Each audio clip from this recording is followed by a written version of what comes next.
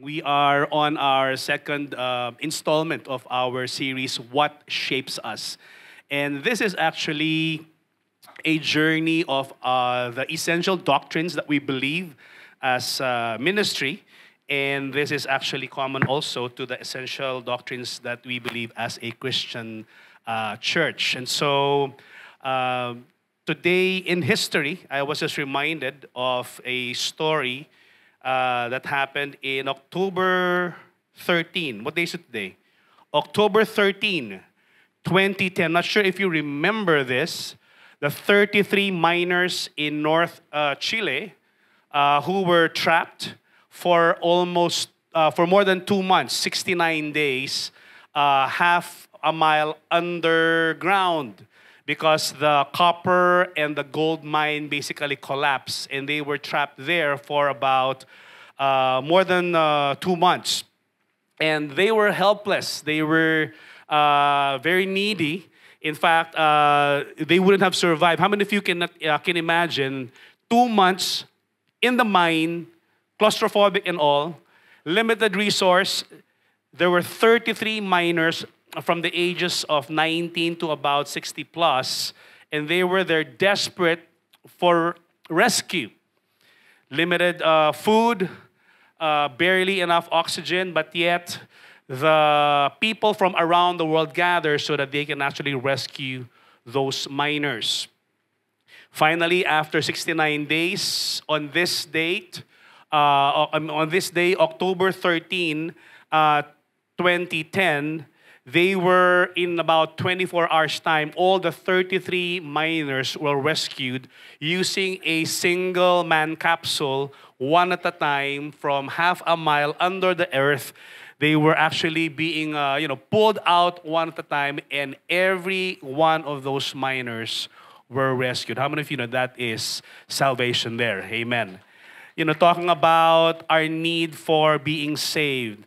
Have you ever experienced that feeling of, I need to be saved?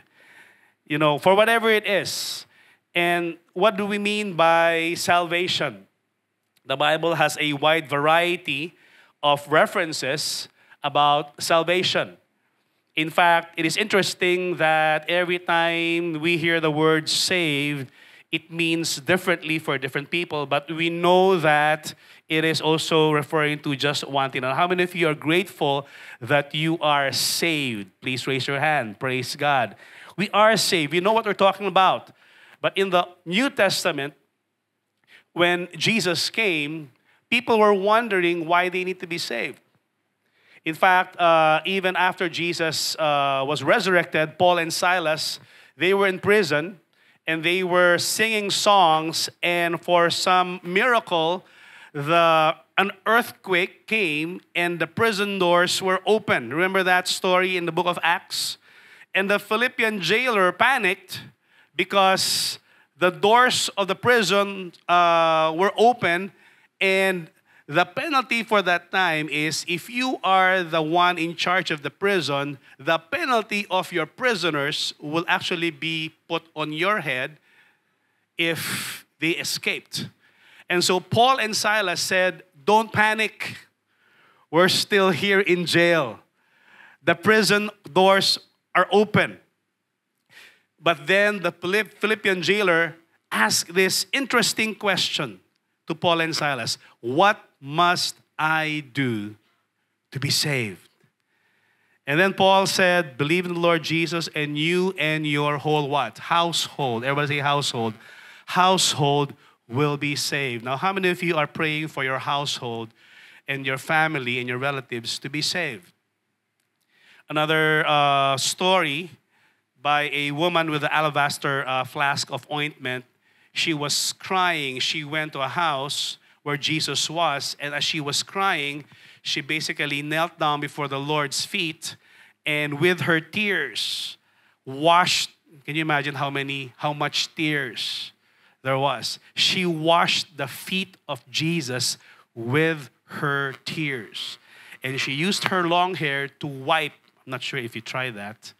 She wiped the tears from the Lord's feet, and Jesus said to the woman, "Your faith has saved you. go in peace. What do you mean by being saved? What do you mean by the doctrine of salvation? Today, I'm praying and I'm hoping that we will all have a better understanding and a better grasp and appreciation of what it is for us to be saved.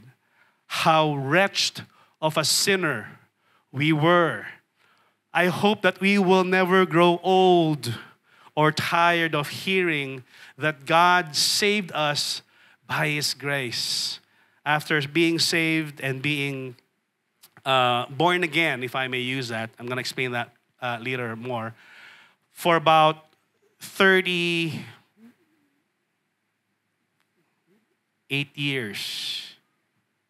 For about 38 years, more than my lifetime, I still wake up in the morning super grateful for the fact that He has called me His son, and I am eternally secure in the love of Christ.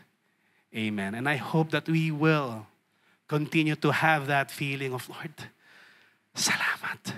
Thank you so much. I feel so overwhelmed about the fact that God loves me and God saved me, despite the fact that I did not seek Him, I did not serve Him first. I rebelled before Him, but yet He called me and brought me into His spiritual family. And that's exactly what we're going to be talking about this morning. So if you have your Bibles with you, please bear with my voice, okay? Just follow along with me. Kakayanin natin to, okay? I'll be able to finish this sermon today. Ephesians chapter 1, verses 3 to 14. Ephesians chapter 1, verse 3 to 14. I'd like to invite everybody to stand with me as we read through the Word of God this morning. Ephesians chapter 1, verse 3 to 14. If you are there, say aye. All right. Let's read from verse 3 from the ESV. Blessed be the God, the Father of our Lord Jesus Christ, who has blessed us in Christ with every spiritual blessing. Everybody say every spiritual blessing in the heavenly places, even as He chose us. Everybody say, He chose us in Him before the foundation of the world, that we should be holy and blameless before Him. In love, He predestined us for adoption as sons through Jesus Christ, according to the purpose of His will, to the praise of His glorious grace with which He has blessed us in the Beloved. In Him we have redemption through His blood, the forgiveness of our trespasses, according to the riches of His grace, which He lavished upon us in all wisdom and insight, making known to us the mystery of His will, according to His purpose, which He set forth in Christ as a plan for the fullness of time, to unite all things in Him, things in heaven and things on earth. In Him we have obtained an inheritance, having been predestined according to the purpose of Him who works all things according to the counsel of His will, so that we who are the first to hope in Christ might be to the praise of His glory.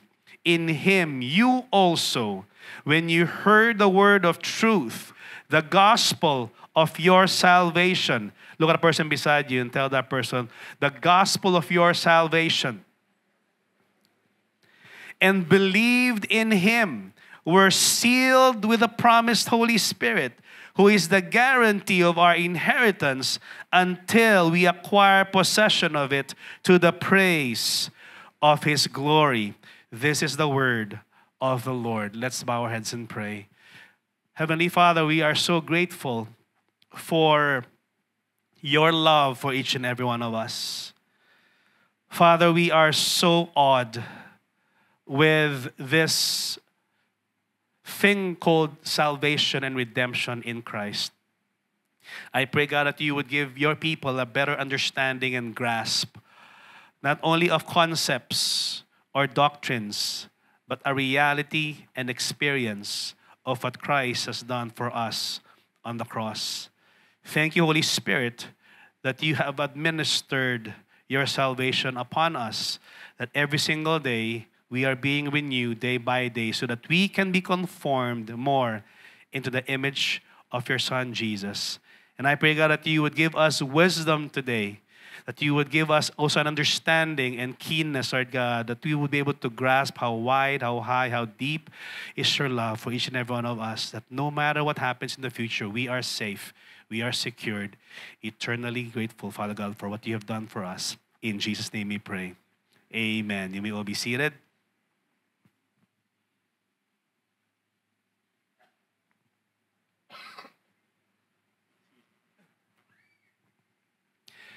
You know, this set of verses we have just read, Ephesians chapter 1, verse 13 to 14, is a treasure trove of the truth about God's eternal love and plan of salvation for each and every one of us.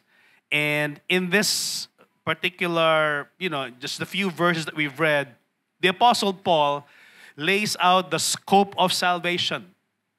And what's interesting is that when you talk about salvation, we're not just talking about the work of Christ on the cross. That's one part of that. But when you talk about the work of salvation, it involves the Trinity, the Father, the Son, and the Holy Spirit, that it originated in the eternal mind of God. God thought about this. In fact, even before the foundations of the world, even before He said, "Let there be light." How many of you know that God was thinking about you?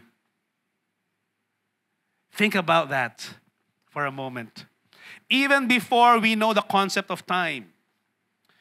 You know, the time that we know what date is it today? It's October 13, 2024. We are in time. Now, we know the concept of time, but how many of you know that God is the Alpha and the Omega? Before time, He is. Before time, He existed. He created the concept of time. I mean, you talk about metaverse and multiverse, wala yun. Omniverse. I mean, you're talking about the original Omegaverse, if I can actually use that. He is the one who is control of time. And even before He created everything, He's been thinking about us. He's been thinking about you and me. But what does salvation really mean?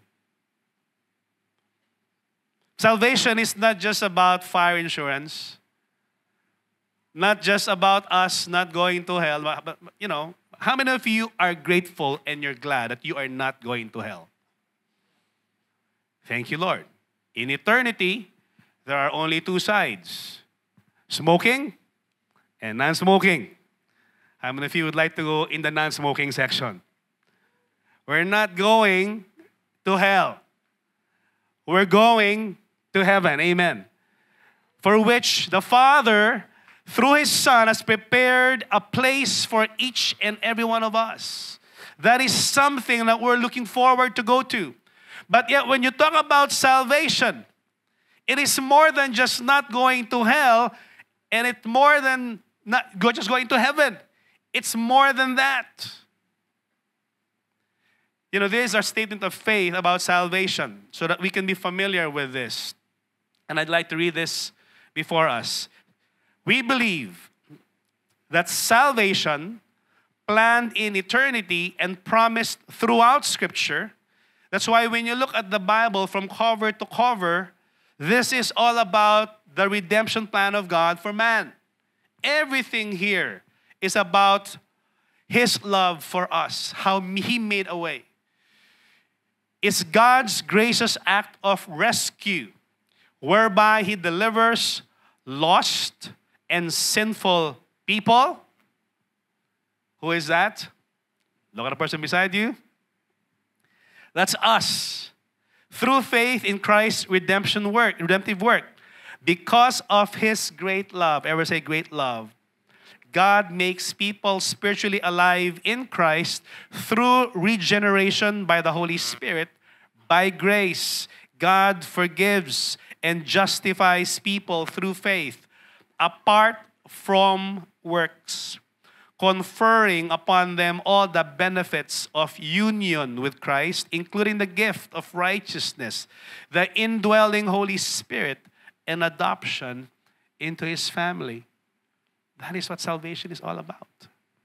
More than just us going to heaven, salvation is actually part of God's redemptive plan for all of mankind from eternity past to eternity future.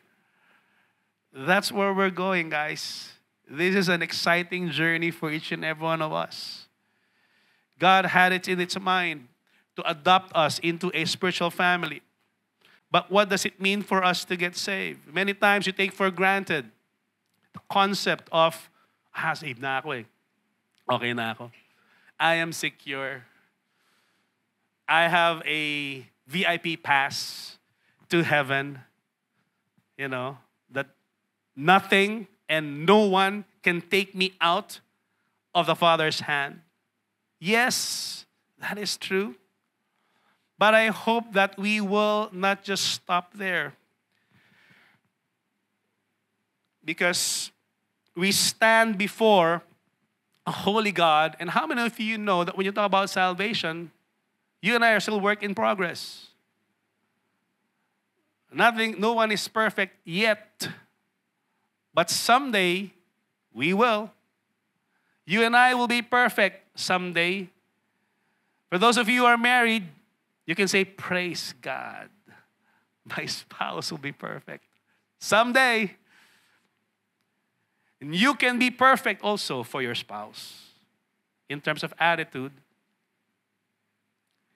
A.B. Simpson, the founder of Christian and Missionary Alliance Church, summarized salvation with these words: tell rebellious men that God is reconciled, justice is satisfied, sin is paid for, the judgment of the guilty is revoked, the condemnation of the sinner canceled, the curse of the law blotted out, the gates of heaven opened wide, the power of sin conquered, the guilty conscience healed, the broken heart comforted, and the sorrow and misery of the fall undone. How many of you know are grateful that that is salvation? How many of you are grateful for our salvation? Amen. That is, in almost its fullness, is the benefit of us being saved before the Lord. Can you imagine that?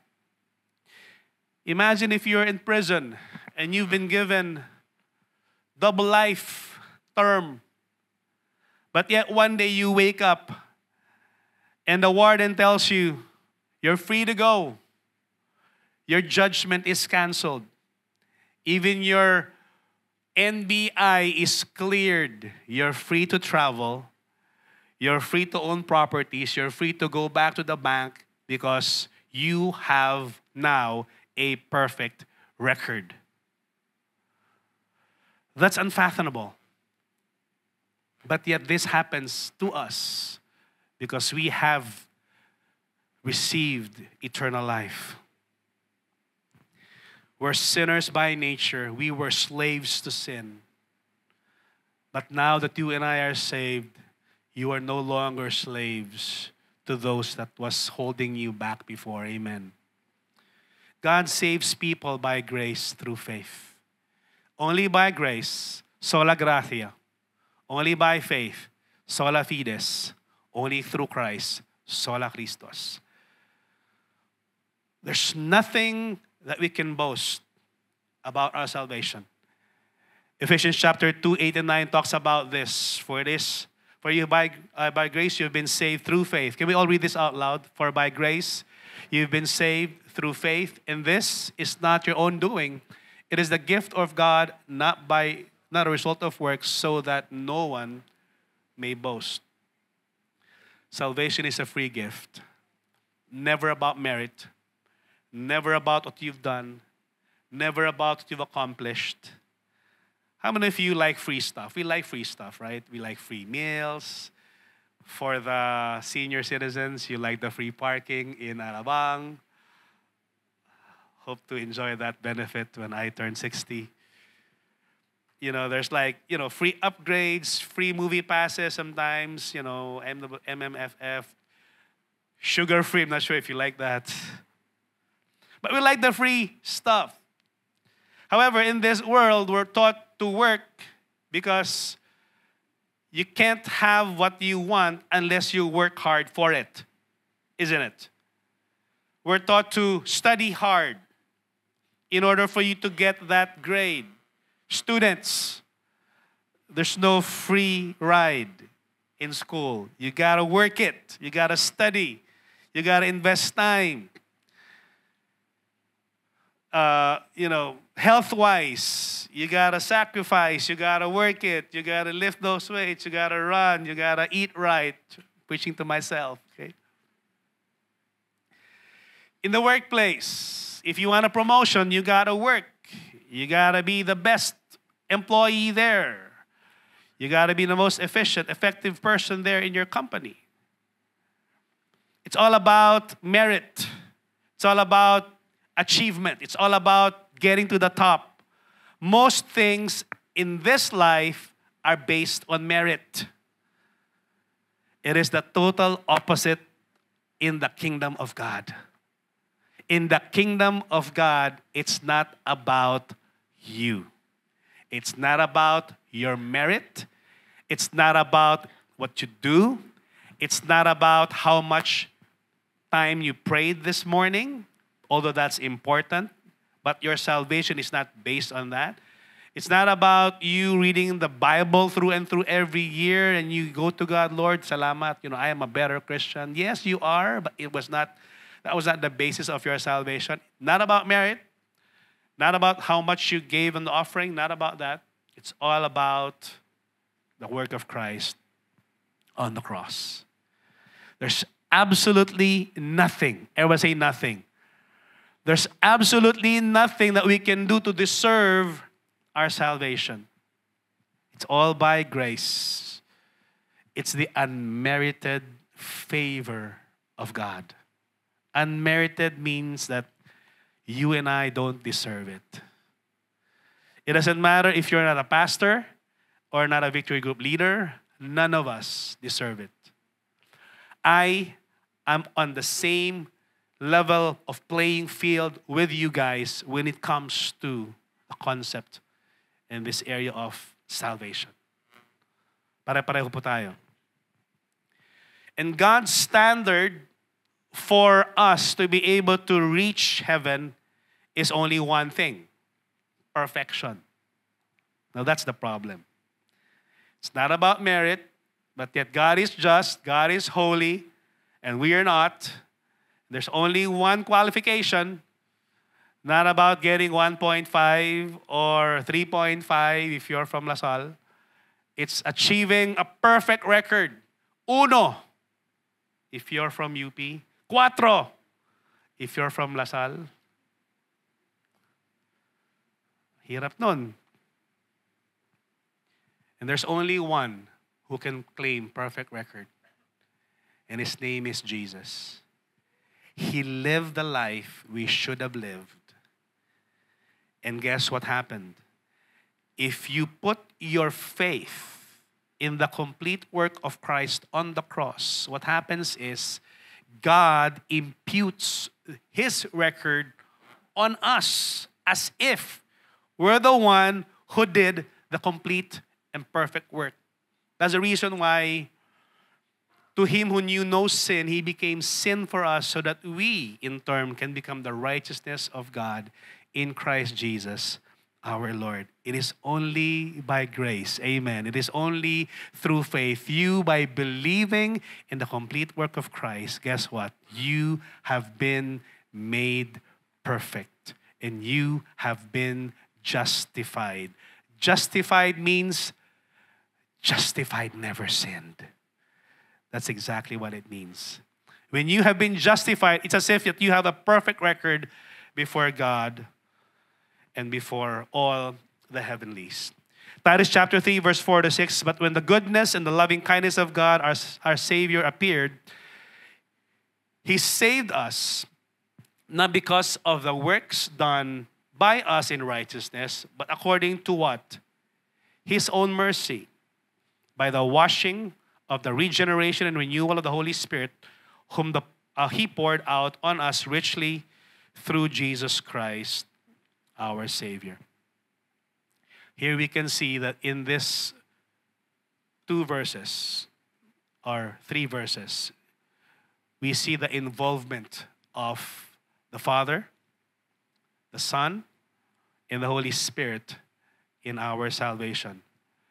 There's the involvement of the Trinity in how they save us. The Father is the planner, the purpose giver, and the one who gave His only begotten Son. The Son is the accomplisher of our salvation. He's the one who went to the cross. He was the one who became human like us, incarnate, through the virgin birth, went to the cross, paid the penalty for our sins.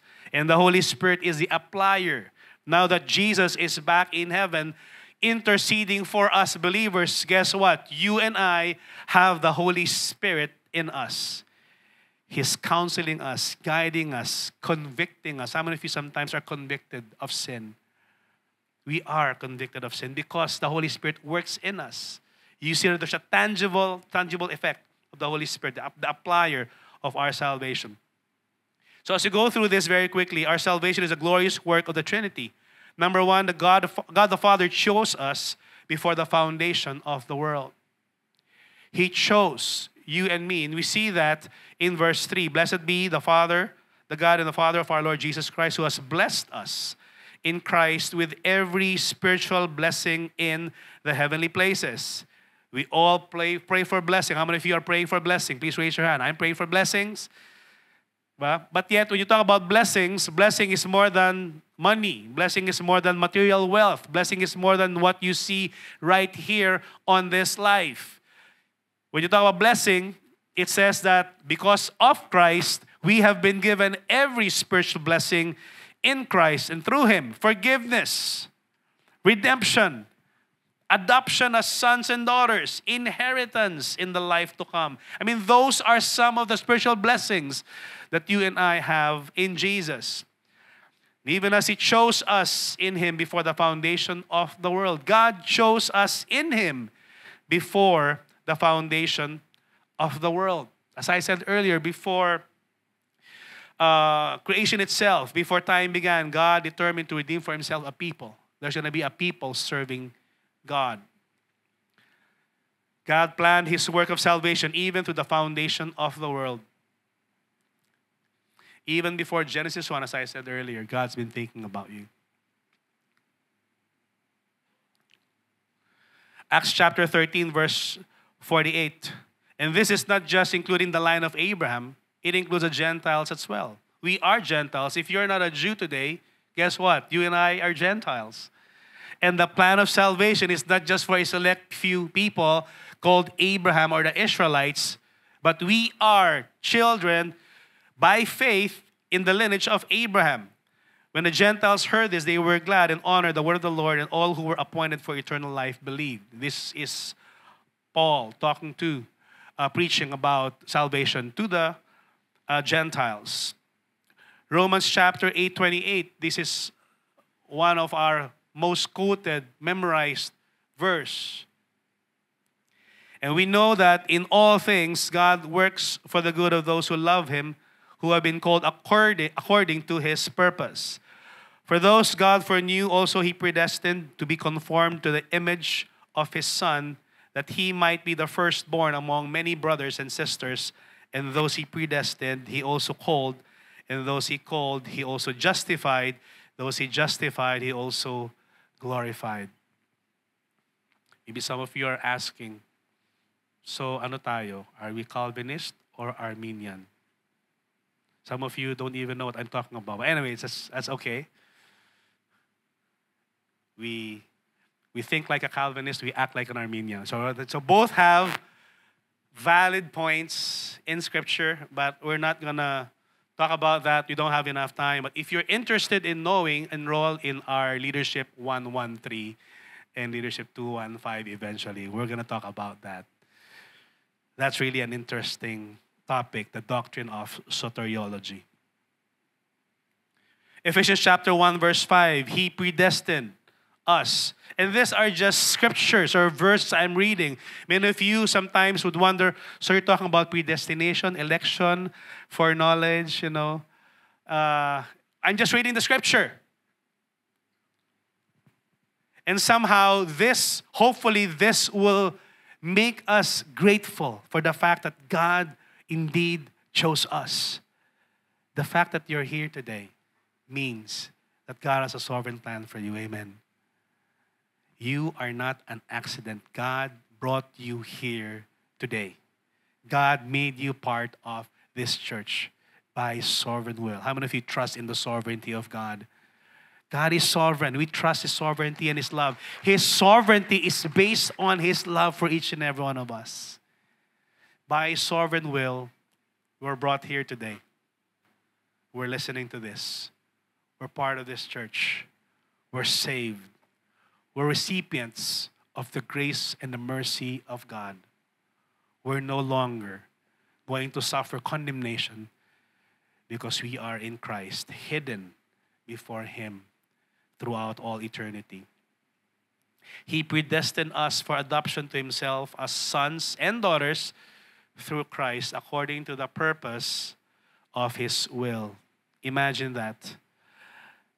The Almighty God, the one who created everything, is calling us, my son, my daughter. One day I long to hear the words, not only well done, good and faithful servant, but these words, my child, enter into the kingdom that has been prepared for you before the foundation of the world. Long to hear that word. There's a coming home for all of us. One day, sabi mo sa katabi mo, one day, not today, one day. But that is our assurance that one day we will all be with Him as part of His family. John 1:12 talks about the beauty and the right to become a child of God. Yet to all who receive Him, to those who believed in His name, He gave what? He gave the right to become children of God. And children born not of natural descent, not of human decision, not of husband's will, but born of God. You and I are children of God. But we are not called the Son of God. Okay, isa lang ang Son of God. Si Jesus lang ang Son of God. Come on now. But you and I are children of God. You're a child of God. Look at the person beside you, straight in the eye, and tell that person, you are a child of God. Sabi mo sa kanya, you are a child of God. If you are saved, you are a child of God. Galatians 4:6, because you are His sons, God sent the Spirit of His Son into our hearts. The Spirit who calls out, Abba, Father. The most intimate term of endearment is Abba. It's like calling God Jehovah Daddy or Papa. He's not a God who's just some, deist that created everything and then left us. He's here. He's intimate. He's personal. He's a father to us. Secondly, we are redeemed through the blood of Christ. We're grateful for Jesus. He's always been the one we're celebrating. The Son, who is God, came from heaven to earth, became human, just like us. In Him, we have redemption through His blood, the forgiveness of our trespasses. Salvation is not only a plan from eternity, but it was accomplished in real history, in the person of Jesus. This happened. This is not just a myth. It happened 2,000 years ago. That Jesus came here and died for each and every one of us. The name of Jesus from Hebrew Jeshua or Joshua means God is salvation. And this is really what Jesus means. Matthew chapter 1 talks about this. His name is Jesus because He will save His people from their sins. He came basically here on earth to seek and to save that which was lost. We were lost, but now we're saved because Jesus found us. There's no salvation apart from Christ. And only Jesus has met the requirement of the law. First, you see that, in the Old Testament, they need to have like a sacrifice.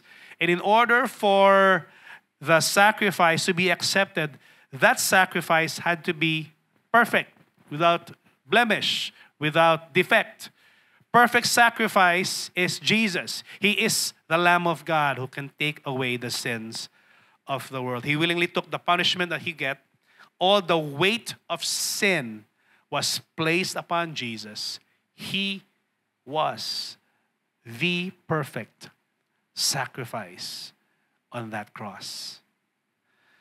And also the life that is in his blood. Blood had to be shed because without the shedding of blood, there's no forgiveness of sins. And the life is in the blood. Leviticus chapter 17 talks about this.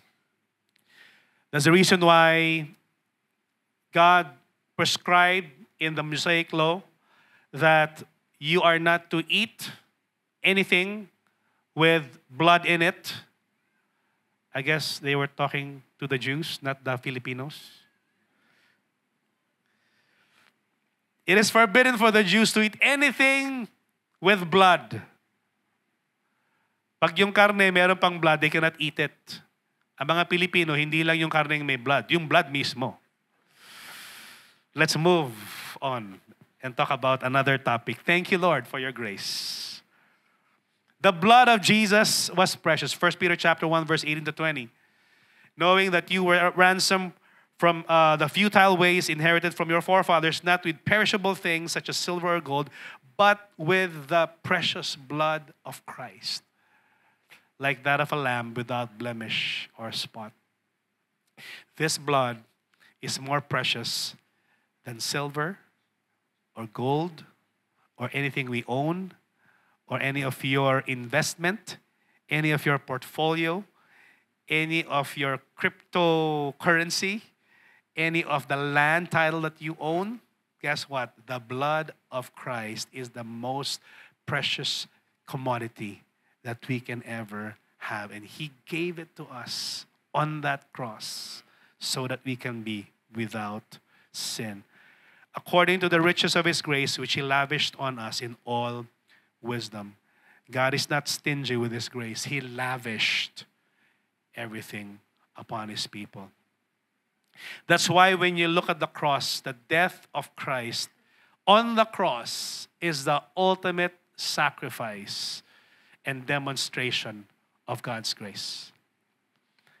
Isaiah 53 talks about this, but He was pierced for our transgressions. He was crushed for our iniquities. Upon Him was the chastisement or the punishment that brought us peace. And with His wounds, we are healed. For those of you who are needing healing, including myself, by His wounds, we are healed. The death of Christ not only answers your eternal destiny, but even our physical needs as well. Everything has been made possible because of Christ's death on the cross. And by His sacrifice, He secured the forgiveness of our sins. Because when you talk about forgiveness, forgiveness is not cheap. No less than the Son of God paid the penalty for our sins. Verse 9, making known to us the mystery of His will according to His purpose, which is set forth in Christ as a plan for the fullness of time, to unite all things in Him, things in heaven and things on earth. Jesus is not only our Savior, but He is also Lord. One day, He will bring everything under the Lordship of our Lord Jesus Christ. Amen. Salvation is not just about our individual rescue, but the restoration of all things under the name of Christ. Last point, our salvation is sealed with the Holy Spirit. In Him also you have heard the word of truth, the gospel of your salvation, and believed in Him. We were sealed with the promise of the Holy Spirit, who is the guarantee of our inheritance until we acquire possession of it to the praise of His glory. You know, Paul points us to the work of the Holy Spirit in our salvation. And we hear the gospel. We believe it's the work of the Holy Spirit for us to hear the word, so that we can be convicted. Without the work of the Holy Spirit, it's impossible for us to be able to receive the message of salvation. And this seal is a seal of ownership and authenticity. It's almost like you have been stamped, and God is saying, you are mine. I'm not sure if you're familiar with the Tumi bag. Tumi bag is actually one of the more expensive brands. I asked Pastor Steve how much he bought his Tumi, and he said to me, too much. But anyway, one time we were in a meeting in Guangzhou, China, and some of the gifts that were given were Tumi bags. And so one of my pastor friend brought the Tumi bag in a Tumi store to have the initials placed on the tag of the Tumi, because if you're familiar with the Tumi, there's a tag that's blank and you can place your initial there. The store clerk said, I'm sorry, but this Tumi is not real. And he said, Itcha. Itcha fake. So he was not able to put the initials. I guess you can just put the pentel pen on there. Because under the bag is the authenticity seal with a barcode. And actually, I think by now there's actually an NFC, or I don't know, I'm not sure. But it's actually the seal of authenticity of that brand. Guess what? If you have the Holy Spirit in you, you have been sealed as genuinely God's. Amen. You are a child of God. You are not fake. Hopefully it's proven by our lives. Amen. We who are in Christ are sealed with the Holy Spirit, and you are truly saved. Don't ever question that again. Saved ba ako? Saved ba ako? You know if you're saved. If you can hear the Holy Spirit, if you can see the work of the Holy Spirit in your life, you are saved. Because before, we used to be dead to sin. We are desensitized with the voice of the Holy Spirit. But the moment that you receive Jesus in your heart, guess what? Your spiritual man became alive, and you are now able to hear the voice of the Holy Spirit. I'm fine. Just like in John chapter 3, Jesus told Nicodemus about the new birth and being born again. And Jesus said to Nicodemus one day, Nicodemus came to the Lord. It was dark, late at night. Jesus said, unless you are born again, you cannot see the kingdom of God. Jesus basically told Nicodemus. And Nicodemus could not understand what Jesus was talking about. And he asked, but how can an old man become born again? Should I go back to my mother's womb and be born again? He was not understanding the concept of being born again. And so Jesus said, unless a man is born of water and spirit, then he cannot enter the kingdom of God, because flesh gives birth to flesh. And how many of you have been born in the flesh? Once. Spirit gives birth to spirit. You need to be born again in the Spirit. That is why we say, you must be born again. Jesus said that in John chapter 3, verse 7. You must be born again. If you want to see the kingdom of God, guess what? It is not an option. You must be born again, because it's the Spirit of God that enables us to be born in the Spirit. And once we are born again in the Spirit, you become a new creation. The old is gone and the new has come. You're no longer the same you. You're no longer the same John. You're no longer the same Shirley. You're no longer the same Edwin. You're no longer the same Michelle. You're no longer the same Anna. You're no longer the same as Ariel. You have been born again. The old is gone, the new has come. Maybe some of us are questioning, but now that I'm born again, how come I still commit sin? How many of you, ever since you got saved, you've committed sin? You don't have to raise your hand, okay? Alam ko na. Glad you asked. Why am I still prone to temptation? Why do I sin from time to time? Because we are all work in progress. I just want to clarify, you're no longer a slave to sin. The slavery of sin has been dealt with. You have been justified, perfect record, but yet you are a work in progress. You talk about the topic of salvation, you're dealing with senses and tenses. Senses means that our spiritual man is now alive from a status of deadness. You're no longer dead, you're alive. Your spiritual man is now alive. Your body, how many of you have a body? It's getting old, but yet it's going to be renewed someday. One day you will have an imperishable body. Thank you, Lord. Sana may six-pack. It will be changed one day. Our mind is being renewed daily as you read the Word of God. You're being transformed by the renewing of your mind. Our soul is being refreshed as we continue to put our hope in the Lord. And our will is constantly being aligned to the will of God. Our senses somehow are there. It's saved already, but it's getting there. We're being aligned to the Word of God. You also talk about tenses in salvation. There's a past tense, which means that you are saved. How many of you are saved? Please raise your hand. You are saved. You've been justified. You're saved already. You're confident about it. Don't be bashful about, when people ask you, are you sure that you're going to heaven? Not sure. No, you are sure. You are sure that you're going to heaven. Okay? You are sure. Do you sure? No. Are you sure? We're sure that we're going to heaven. Someday, that's salvation. You are saved. You've been justified.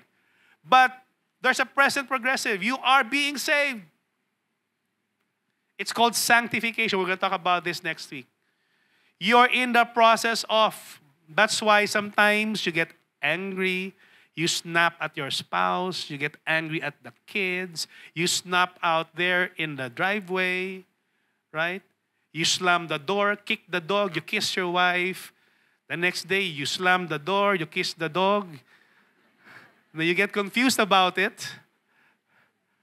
Because you are being saved. You're progressively being renewed every day. But one day, you'll be perfect. We'll all be perfect. You will be saved one day.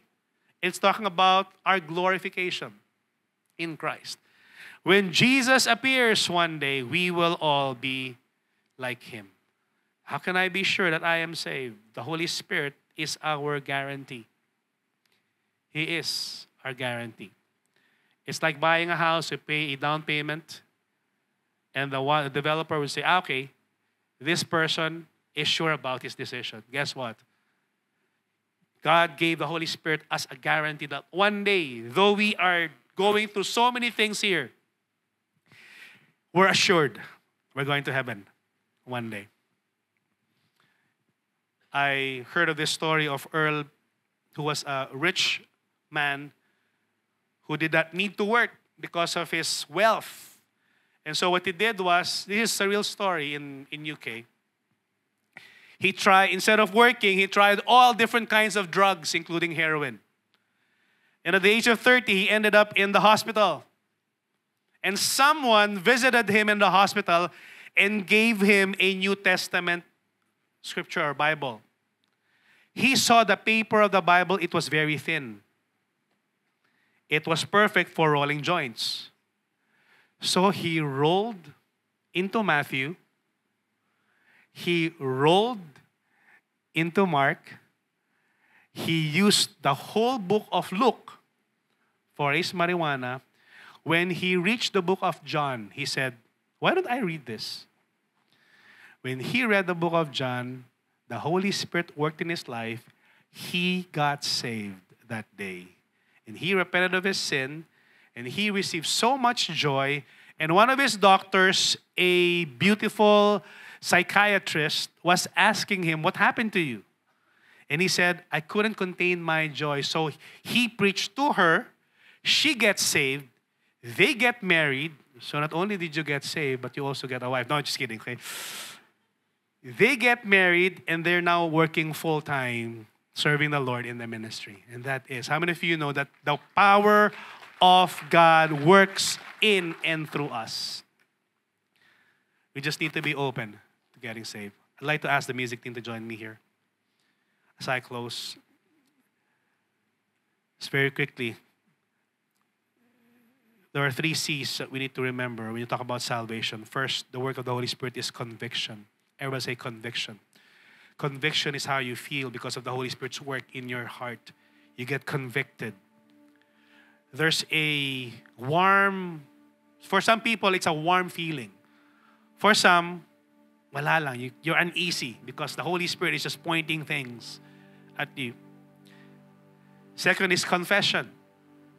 This is your confession. What you say is affected when you get saved. Romans chapter 10 talks about this. If you declare with your mouth Jesus is Lord and believe in your heart that God raised him from the dead, then you are saved. There's a point of confessing something when you get saved. The proof of your salvation is first your conviction from the Holy Spirit and confession. And then the last is there's a conversion. There's a change of being, a change of mindset, a change of worldview and perspective, change of attitude, a change of heart, from a hard heart to a new heart, from the old you to the new you. And this is what you do, how you live. Conviction is how you feel. Confession is what you say. Conversion is how you live your life, what you do. This is still the work of the Holy Spirit in us. Amen. My last point is salvation is a symphony of work of the Father, the Son, and the Holy Spirit that gives us the assurance of redemption and inheritance of all things. Everybody say all things. All things in Christ. When you are saved, you have all things. It's a package deal. Not only do you have a ticket to heaven, that's just one part of it. You have all things. Peace means nothing missing, nothing broken. He gave us peace because of our salvation. Amen. Let's all stand up right now.